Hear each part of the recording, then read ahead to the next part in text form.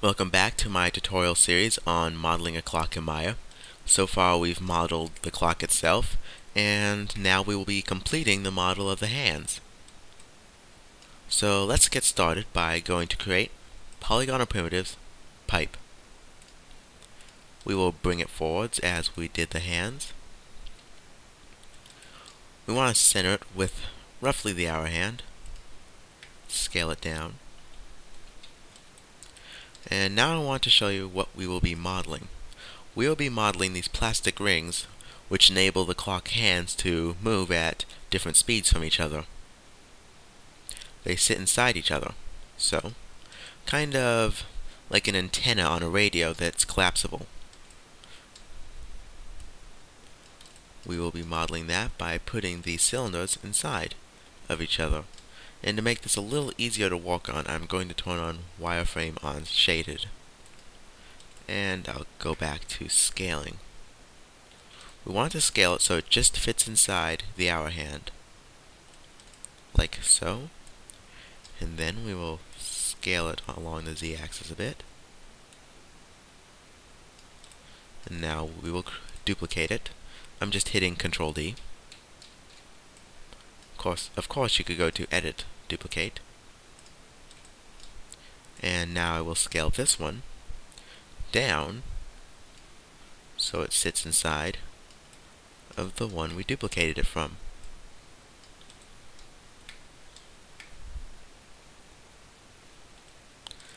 Now then we'll bring it forwards so it sits about a quarter of the way to the second hand. Now the minute hand's hole is too large to be attached to this. I guess it would be called an axle. So what I'm going to do is go to vortex mode, select all of the vortexes that would be wrapped around the axle, then scale it. Of course, scaling and making sure I constrain the z-axis scaling by control-clicking on the z-axis while scaling, and bring it so it fits on the axle. There we go. Now, the last piece of geometry we're going to create for this mechanism is a pipe. A cylinder. So I just went to create polygonal primitive cylinder, but I'm going to change the options. So we create it along the z-axis, and I'll set the axis divisions to 30. Then I'll click Create. Move it forward. Scale it down. And we want this one to fit inside the last axle we created. And we will bring it up. Remember, we want it to fit just inside it.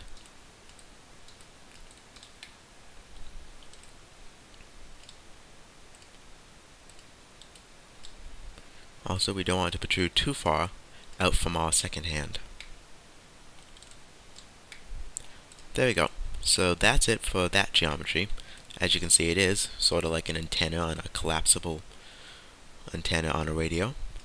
And the next thing I'm going to do is bevel these edges just to make it look more machined.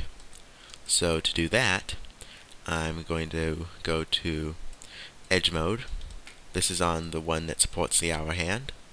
Then I will go to Select Edge Loop Tool. We did this previously in this tutorial series.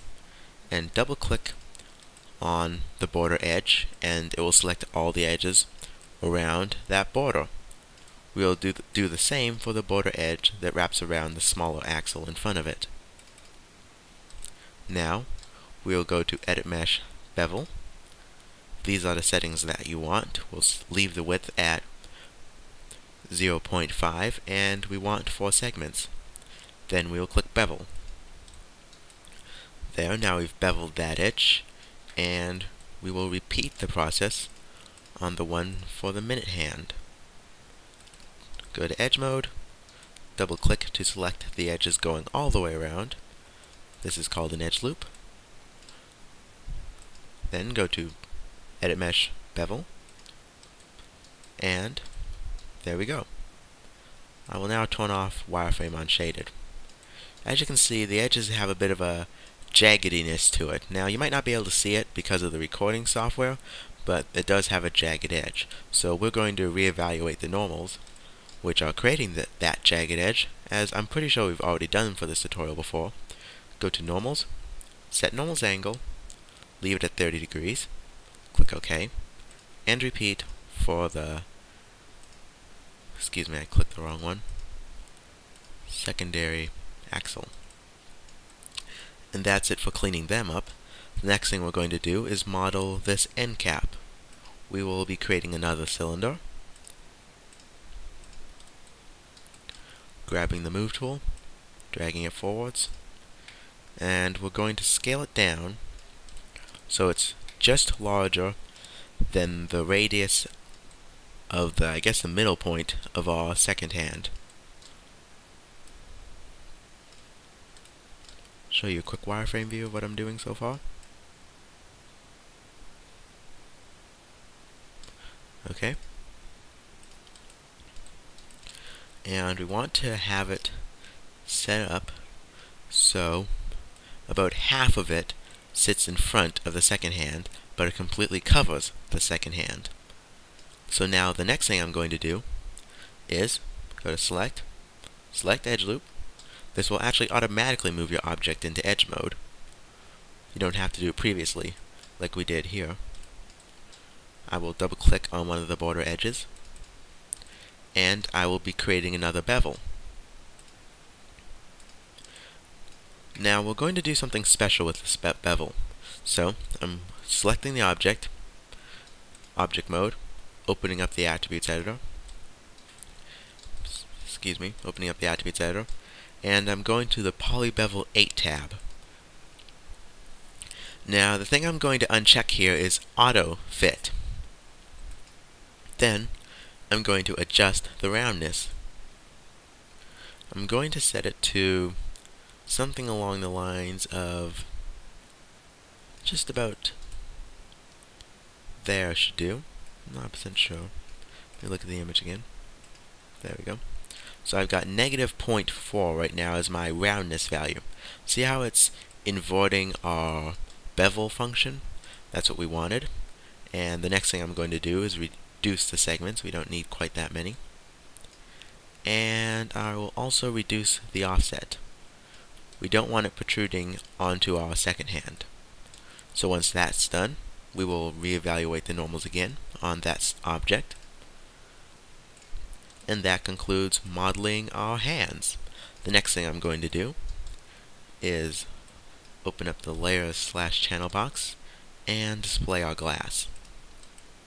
Now we can't see through the glass right now, so I'm going to fix that by selecting our glass, and on the rendering shelf create a blend, and then when the blend's attributes load up in the attributes editor, I will increase the transparency value. Remember, white is completely transparent and black is solid. I'll set it to just short of white. That's 0.942. And there we go.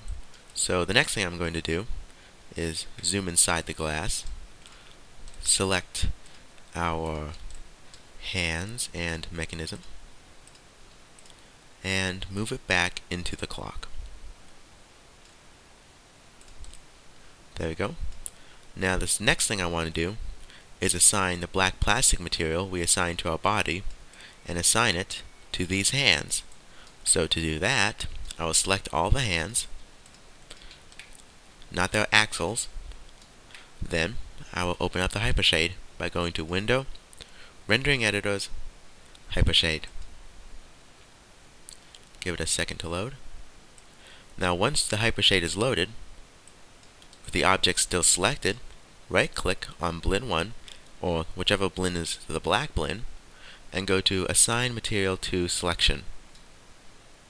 We can close the hypershade now, and there we go. One last shader we want to assign, two last shaders we want to assign to our model is the white plastic shader for these axles. So I've just selected them. I will create a boolean. It's automatically assigned to the selected objects. Set the color to white.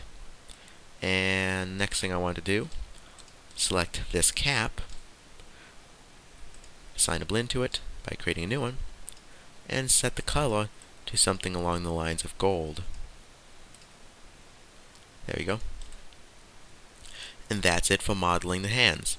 The next part will be finishing up and animating our clock.